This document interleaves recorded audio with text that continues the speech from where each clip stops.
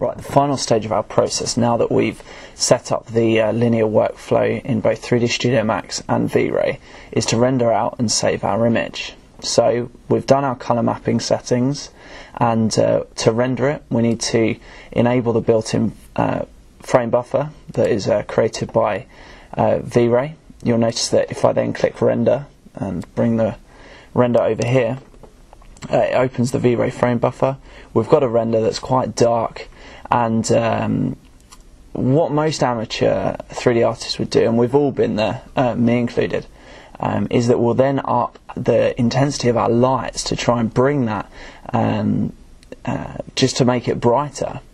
But what is actually going on is that this is not had the gamma correction applied to it. So what we need to do is we need to click this sRGB button, and that's just essentially a lookup table. It doesn't affect any of the maths under the hood. It's purely for display purposes, and you can see that that brings the global illumination out.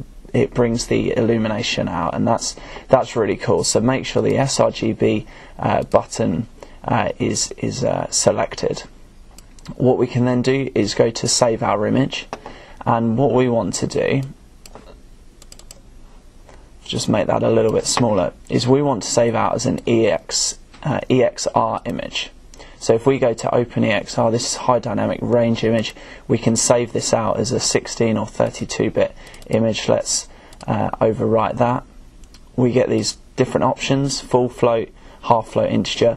We generally use 16 bits. It's generally enough color information there, and it's really a trade-off between the file size and really what you're going to use it for. But it's better than a JPEG, it's better than an 8-bit image. It's got much more information stored in there. So just select 16 bits, hit OK, and you've saved your EXR. You can then use that in Photoshop or After Effects, and you can mess about with the exposure in post, and it basically has got much more information to work with. So I'd really advise doing that.